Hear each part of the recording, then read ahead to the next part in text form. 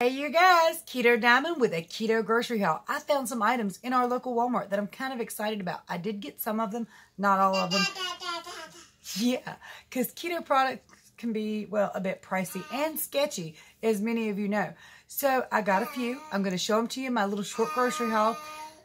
Oddly enough, now all that I got wasn't keto, but everything I'm going to show you is keto. All in all, I spent like over $105 on it.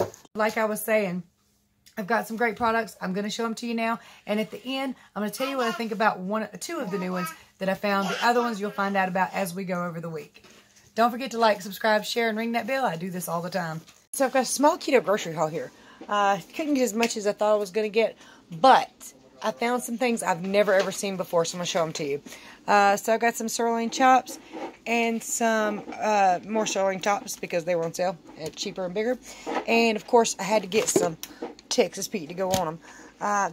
This is one thing I've never seen before. Cauliflower hash browns. Will I like them? Probably not, but I'm going to give them a shot. Got a head of lettuce back here. Of course, some eggs, cheese sticks. I did get some stevia drops to try out in my coffee. I got me some more hazelnut decaffeinated coffee. And these are something else. This is the first time I found Applegate stuff in our Walmart. So these are no sugar chicken and herb breakfast sausages. No antibiotics ever. We're going to try those out.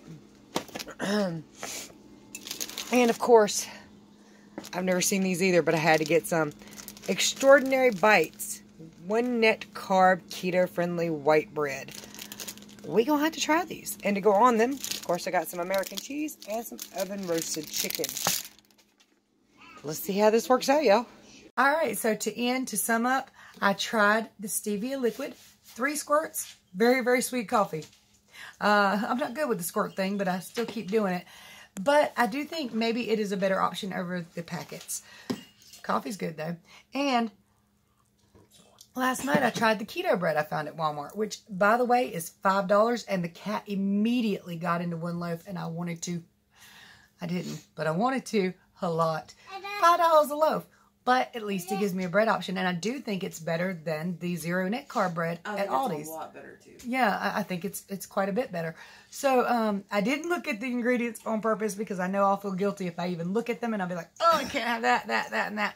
But weigh-in-wise, it worked out. And you'll have to just check that video. At some point, I would put it now. But it'll be up today sometime. Anyway, guys and dolls, that's my take on these new products that I've tried. There's a couple more that I haven't gotten to try yet. You'll see all about that. Much love, many prayers. Thumbs up.